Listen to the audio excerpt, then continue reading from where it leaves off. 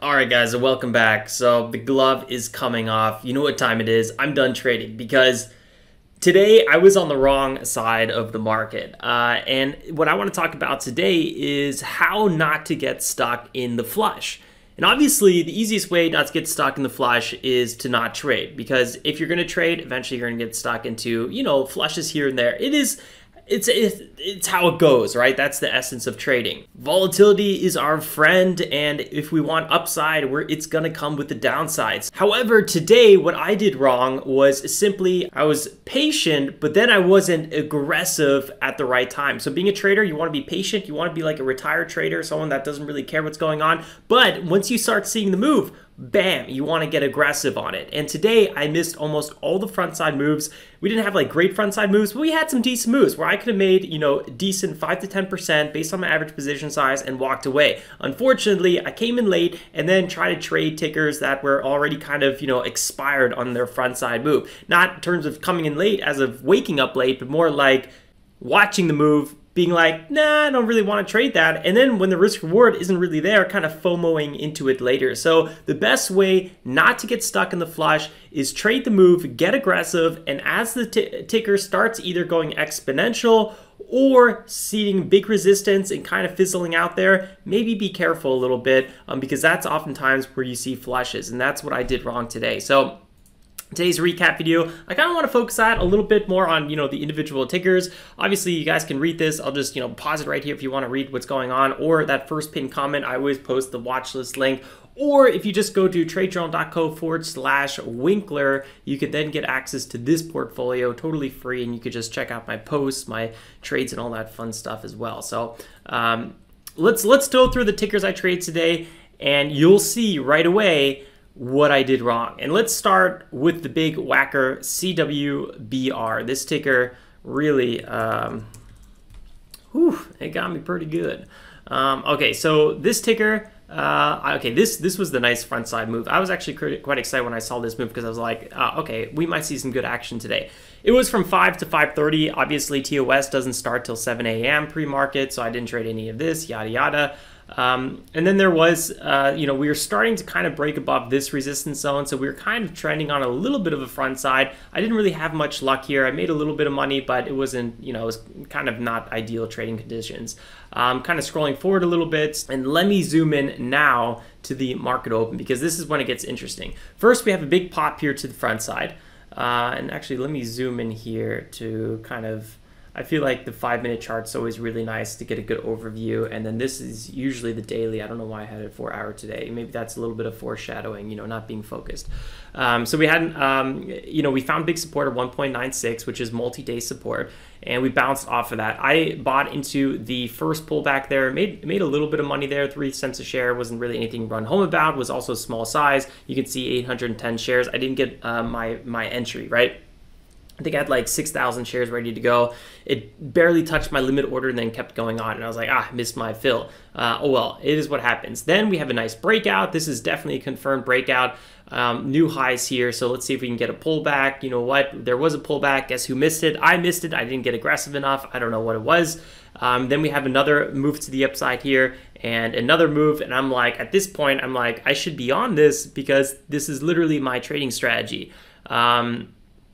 And then we have a pullback. Guess who doesn't trade the pullback? I don't trade the pullback. I have no idea why. I'm waiting for a way bigger sell-off. That didn't happen. And guess what? Actually, well, there was a little bit more of a dip, and then we had another big breakout. And finally I bought into this breakout at 218.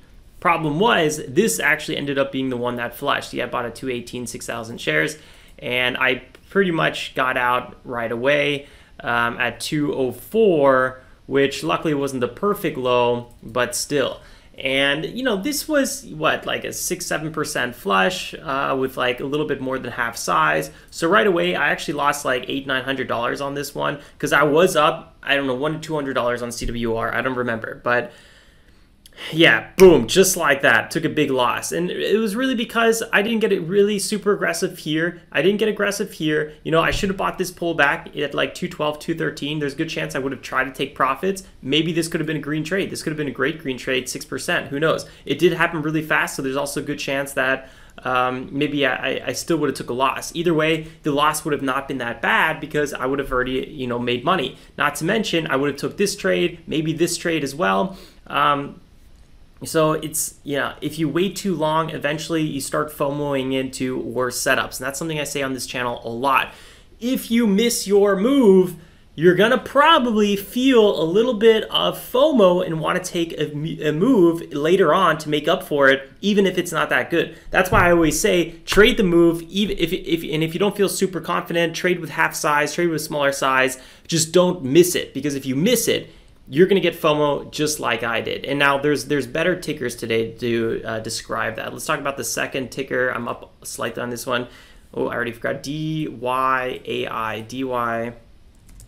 All these tickers. It's actually hilarious. When like my non-trading friends ask me, what stocks I was trading today, sometimes I'll remember the tickers, but I definitely don't remember what the company was doing. Maybe like, okay, if it's like a really big headline, I'll remember, but it's like, how do you trade companies that you don't even know like what they do? But if you're a trader, you know exactly how it's possible.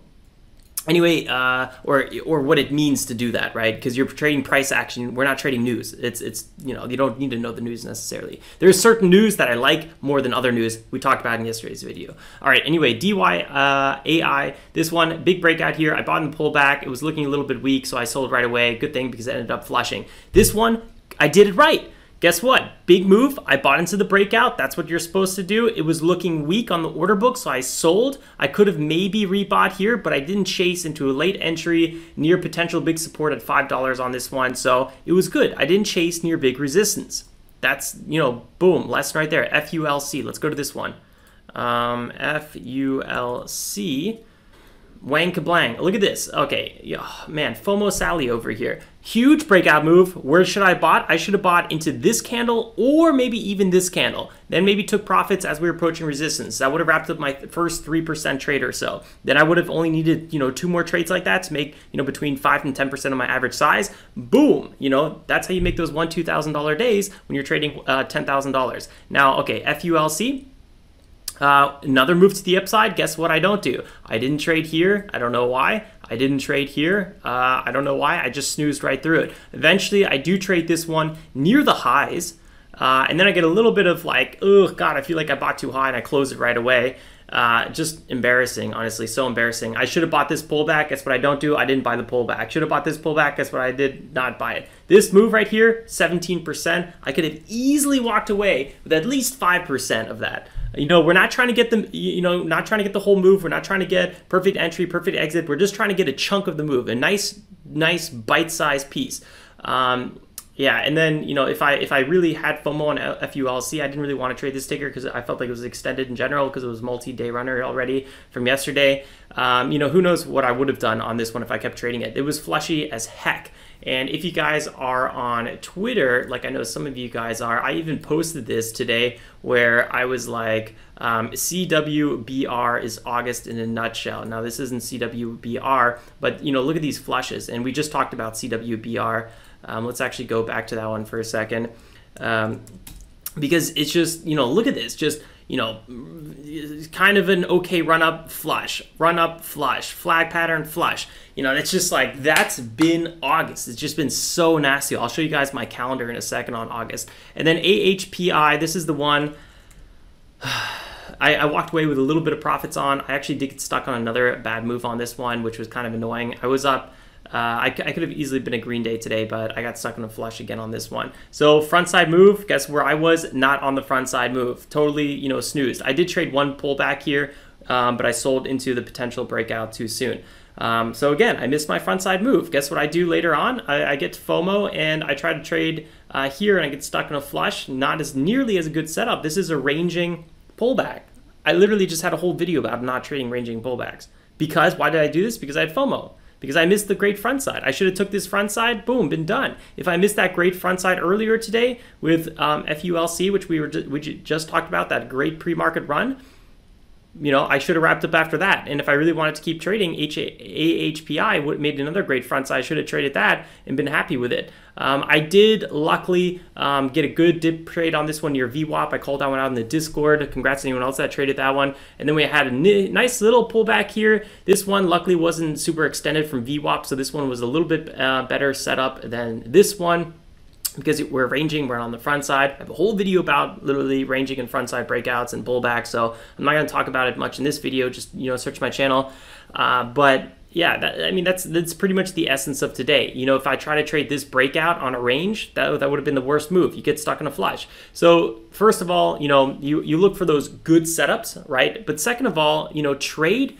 Be patient, wait for the front side, and once you see it, get aggressive. Realize that it's on the front side and just don't sit around and miss it like I did today. I mean, it was just absolutely ridiculous how I traded today. I'm generally ashamed of my trading today. I just want to pull off an ostrich and stick my head in the sand. What month? Okay, so this month is easily setting up to be, I think, my worst month of the year. Now, I haven't had a red month in like almost 2 years, and I hope, knock on wood, this is not a red month. But right now, I've been red, and today's the 11th $300 red day today.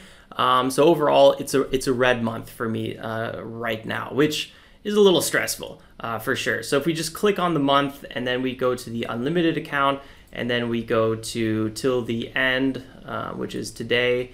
Let's go and apply these stats. So yeah, this month I'm down 458 at the trades from today. I'm down like 758. I'm just constantly giving back profits. My win ratio is okay, but I'm taking too much risk by taking these not so good setups. The market's definitely not hot right now. The market's horrible right now, so there's a lot of flushes. But at the end of the day, it's also my fault for not adapting a little bit more. Now, you don't want to like switch up your trading strategy just for a few weeks, but at the same time, I should be a little bit more conservative on trading, later breakouts, because near resistance, they don't have extra good resolution. There's a lot less chance that we're going to have that, huge, massive move, and I should be getting aggressive sooner. It's that simple. But, it's always harder said than done, which is also literally, it's that simple. It's harder said than done. No, it's harder done than said. It's easier said than done. Sorry, guys, I had that whole mixed up. It's easier said than done. And yeah, that's the essence of this video. So if you guys don't want to get stuck in a flush, trade harder, earlier, be patient for the front side, and then get aggressive when you see that. And just be careful near big resistance zones. That's obvious. Obviously, you might miss a breakout if you don't trade, near resistance as well, but just be careful, when the front side's, getting a little bit weak near the end. All right, guys, that's everything for the video. Don't forget to drop a like on the way out. It's the easiest way to support the channel. I really do appreciate that. And if you're totally new, I want to see you in the comment section. I want to see you in the Discord and join the community. You will absolutely love it. Anyway, guys, that's all for now. I'll see you then first thing tomorrow. Like always, stay safe and make some awesome trades. Ciao, ciao.